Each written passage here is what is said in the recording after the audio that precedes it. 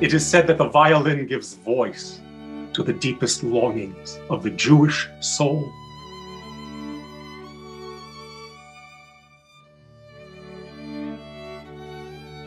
I played this violin in Auschwitz, in the rain and the snow. I want it restored for my grandson.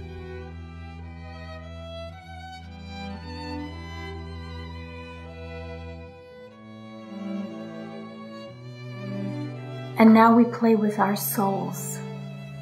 Our faces are wet with tears.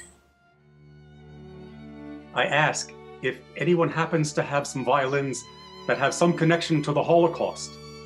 I did not expect the response. The violins began to come. I am from Amsterdam, Mr. My father was a French railroad worker. My father calls this violin his friend.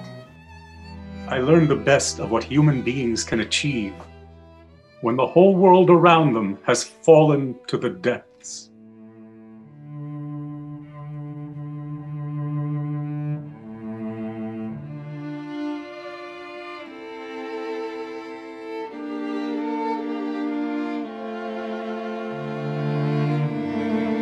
Every performance is a monument to a boy, a girl, a man, a woman who cannot speak anymore.